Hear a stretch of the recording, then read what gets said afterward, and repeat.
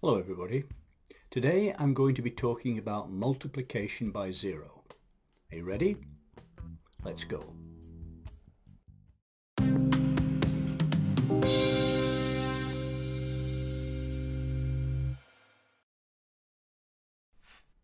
As you know, if you multiply any number by zero, the result is zero. But has anyone ever shown you a proof of this? That's what I'm going to do in this video. I'm going to show you that if you take any number a, then a multiplied by 0 is 0. To do this, we'll calculate a multiplied by 0 in two different ways. First, a multiplied by 0 is a multiplied by 0 plus 0.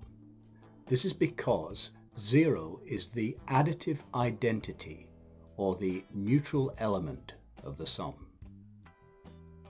Second, a multiplied by 0 is a multiplied by 0 plus 0, again because 0 is the neutral element of the sum.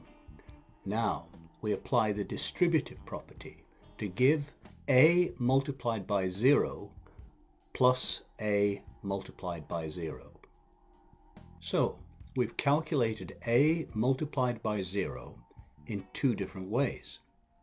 Equating these results, we have that a multiplied by 0 plus 0 is a multiplied by 0 plus a multiplied by 0. Finally, let's simplify the left and right hand sides. We add the opposite of a multiplied by 0 on both sides of the equality to give 0 equals a multiplied by 0, or turning this around, a multiplied by 0 is 0. And there's our result.